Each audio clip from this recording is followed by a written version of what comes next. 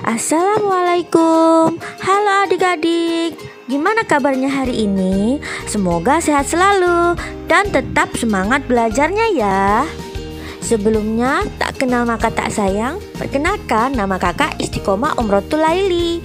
Adik-adik bisa memanggil kakak Kak Isti. Kali ini kakak akan mengajak adik-adik untuk mengenal macam-macam rumah. Adik-adik, ada yang tahu nggak apa sih rumah itu? Ayo, siapa di sini yang tahu? Rumah adalah sebuah tempat yang dapat membuat kita merasakan kenyamanan untuk melakukan aktivitas yang kita inginkan dan kita sukai. Wah, apakah berarti rumah itu yang kita tinggalin yang seperti sekarang, kakak? Betul sekali adik-adik. Adik-adik tahu tidak bahwa rumah ada macam-macamnya loh. Nah, bagi yang belum tahu, kakak akan menjelaskan mengenai macam-macam rumah. Yang pertama, rumah tinggal. Rumah tinggal adalah tempat yang digunakan untuk kita tidur, makan, mandi, dan belajar.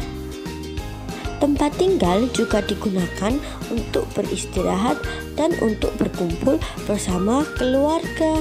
Yang kedua adalah rumah ibadah. Rumah ibadah adalah tempat yang digunakan untuk ayah, bunda, dan kamu beribadah.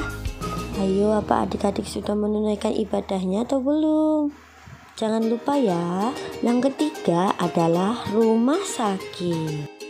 Rumah sakit adalah tempat yang digunakan kita untuk berobat. Aduh, sakit. Nah, adik-adik kalau merasa sedang sakit atau merasa kesakitan, langsung saja minta ayah atau bunda pergi ke rumah sakit. Yang keempat adalah rumah makan. Rumah makan adalah tempat kita untuk membeli makanan cepat saji dengan berbagai macam makanan. Nah, adik-adik, kakak sudah menjelaskan tentang berbagai macam rumah. Sekarang mari kita nyanyikan lagu macam-macam rumah. Ayo.